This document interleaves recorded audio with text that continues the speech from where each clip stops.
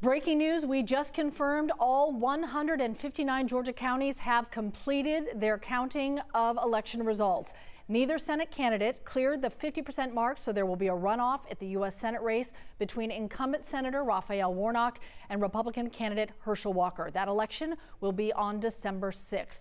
Right now, control of the U.S. House and Senate both up in the air. It's 48-48. Many races still too close to call. It could be days, even weeks, before we have full results. NBC's Bree Jackson is in Washington with the latest. Control of the House and Senate remains up in the air this morning as both parties pick up crucial wins. In Pennsylvania, voters elected Democrat John Fetterman to fill the seat of a retiring Republican. I'll be the next U.S. Senator from Pennsylvania.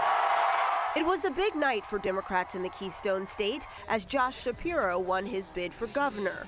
Abortion was top of mind for the party. A woman's right to choose one. In a neighboring state, Ohio, Trump-backed Republican J.D. Vance won a highly competitive race. We've had a good night in the Ohio Republican Party, haven't we? Wow. Although it was not the red wave that some predicted this midterm, Democrats outperformed during an election cycle that historically does not favor the party in power.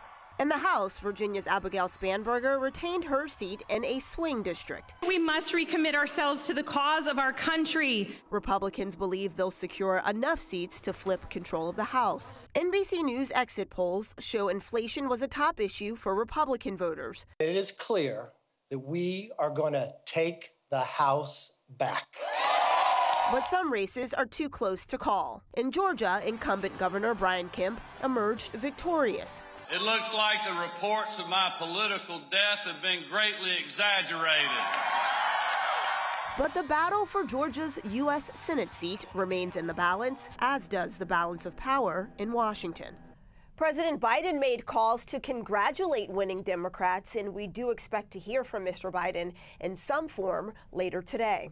In Washington, I'm Bree Jackson for NBC News. Thank you, Bree. There is so much as play. If you missed it, Ron Johnson, Republican in Wisconsin, has secured that seat in the Senate. So the outstanding states are Arizona, Nevada, and here we are, Georgia. 11 Live Savannah Levins has been watching the numbers in our Senate race, looking deeper into the county by county. There is a lot happening.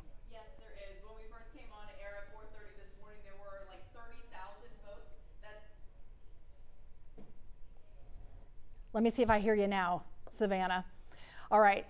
She's working on her mic, but this is where we're at right now. 49 to 49% deadlocked, about a 35,000 vote spread. But all we need to know is nobody reached the 50% threshold to stop a runoff election. Look at that number for Chase Oliver, the third-party candidate. That's 81,000 voters who went that direction. So these two campaigns are going to try to figure out how do we get maybe some of those 80,000 votes to go one way or the other, Savannah. A lot's going to happen in the next 4 weeks. That's right. Now we're cooking with gas, Cheryl. So at 4:30 this morning, there were still about 30,000 votes that still needed to be tabulated in the Georgia Senate race, including really in some red-leaning counties, Paulding, for example, and Fayette. Now it looks like we're all caught up there, but we want to take a look at kind of how the different counties broke down. And if we switch to this map right here, you can see the darker the color, the more votes that party got. So let's look at DeKalb, for instance. You can see Warnock got a whopping 84% of the vote there.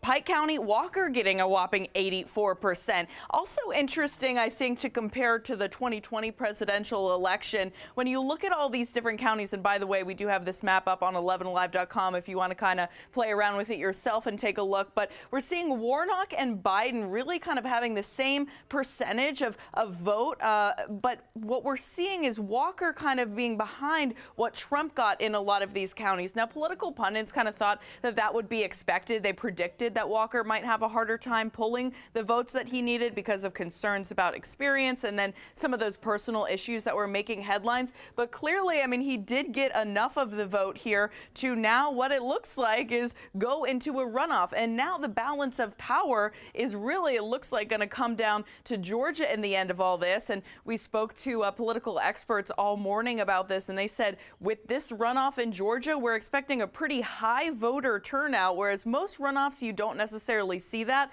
But with the balance of power in the U.S. Senate kind of at risk here, at stake here, we are expecting a lot of people to show up, both Democrats and Republicans in droves, in the hope that they will tip the scale for their party, Cheryl.